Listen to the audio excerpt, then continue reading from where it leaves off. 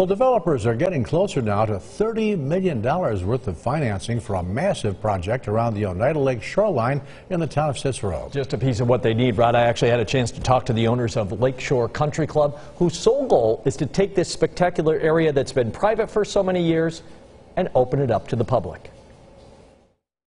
And that's the reason why our development looks the way it does. The plan is to create a new resort and village community along the shore of Oneida Lake. The club would stay private, but the plans include things like townhouses, condos, luxury, and market-rate apartments, a hotel, local retail shops, and maybe most importantly, more public access to the lake, which is why they say the buildings won't be put up right on the shoreline. The town of Cicero has lost its village because of, suburban sprawl.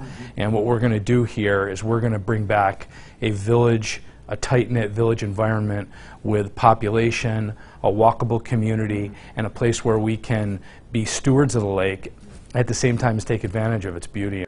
Guy Hart Jr. is a Central New York native who develops up and down the East Coast. So when he was offered the chance to buy Lakeshore Country Club and do something grand with it, he couldn't say no. We did our due diligence and we came to the conclusion that it was not only something we could do, but something that we were very fortunate to have the opportunity to be able to do. I'm just looking forward to making this more of a destination for people from all over the region.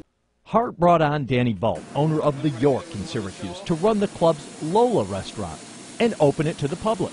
And there's so much to offer here, and I think once people see what's to come and we give them that little sample, they're really going to appreciate what we're bringing to the area. There was only one bit of caution Hart got from another developer, someone he considers a mentor, about this plan of being in the middle of a metropolitan area with 1,500 feet of lake frontage, hundreds of acres of developable land, an elite private country club in the middle, and on a major lakefront. He said the hardest thing for you is going to be when you get finished with this project and you want to go do another one and you can't find another site like this.